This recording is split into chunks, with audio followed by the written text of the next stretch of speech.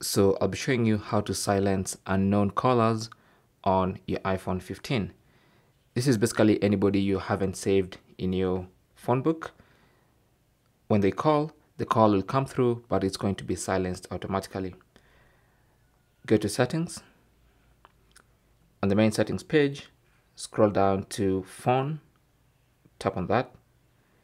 And then under phone, go to silence unknown callers, tap on that and enable that feature.